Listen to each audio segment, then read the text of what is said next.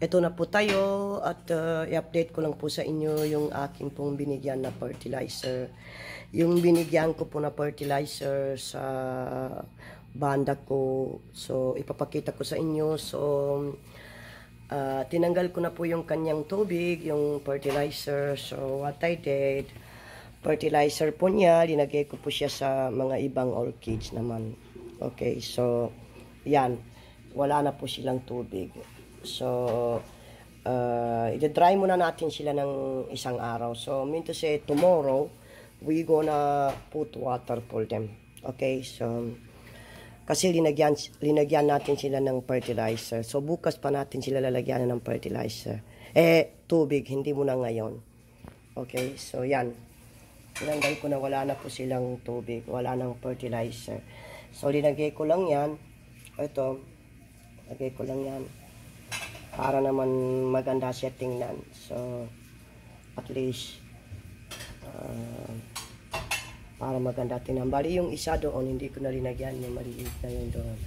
Doon ko linagay yung maliit na yun kasi nga, wala na nga kasing space dito eh.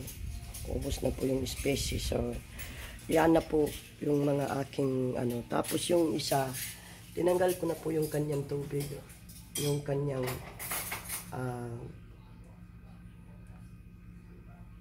fertilizer. Okay, so i-dry muna natin sila. And then pagkatapos lalagyan natin sila ng ano, ng tubig. So one day po wala po silang tubig. So bukas lalagyan na natin sila ng tubig. So what I'm gonna put water for this is water rain.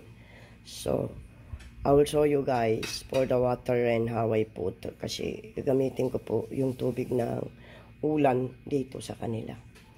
Okay, so yan. Kita nyo. So hindi ko na masyadong pahabayin pa guys yung aking video kasi in-update ko lang kayo sa aking orchids na tinanggalan ko na po sila ng fertilizer. Bali ginawa ko yung fertilizer na tinanggal ko sa kanila, linagay ko sa panibagong mga orchids naman. Doon ko po linagay sa mga orchids. Doon sa ibang orchids, yan po. Wala na po silang tubig guys. Ayan, nakikita nyo. So, we're gonna leave for one day. Tomorrow, we're gonna put water for them. So, excellent. So, ginagawa ko kasi every once a week ko po linalagyan ng fertilizer to. So, nakikita nyo. Bali ito lang yung hindi water culture ito guys. Hindi water culture, nasa kahoy po yan. So linagay ko. Tapos ito naman siguro I just observation dito. Itong halaman na pag okay siya. So if not, I can also kick out or remove from here. And ayan. So we're gonna leave this thing for tomorrow. And I think so this one need to wash. Kailangan ko hugasan to kasi napakarumi. O yan, tatanggalin ko muna yung mga dead. Mabuhay to eh. So, linagay ko naman dito ito kasi para observe natin kung okay ba siya. It's not, pwede natin naman siya hanapan ng lugar kung saan. Okay, so yan. So, ginagawa ko lagi nakabukas ito. Binubuksan ko na para naman makakuha sila ng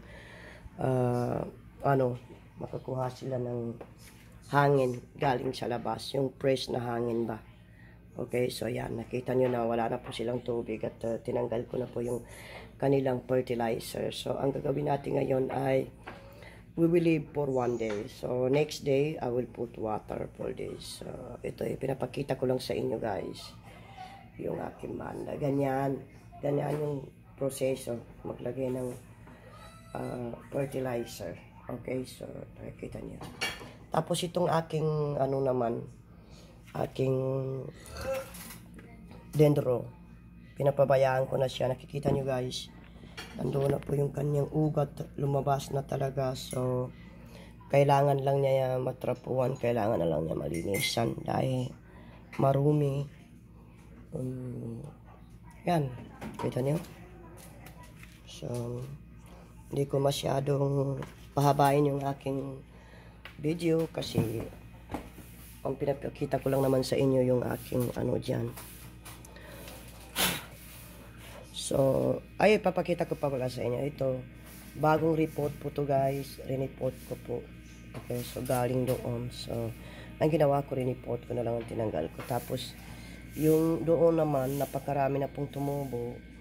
Ito, ang pagkakaalam ko dito, mother, napakalaki po yan, lumalaki po yung orchids na yan. So, pinagpabayaan ko na kasi may tumubo na naman din doon. So, ayan, no, nakikita niyo yung tumubo.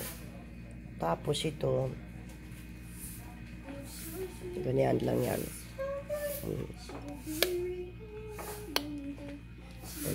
So, ito lang guys. Maraming salamat po. In-update ko na kayo. So, tomorrow, we gonna put water for this. And I hope you like my video. And sana may natutunan naman kayo. So, yun. Kasi na-afteran natin dito. Kasi, kaya natin tinanggal yung fertilizer, tubig. Kasi para mag-dry siya.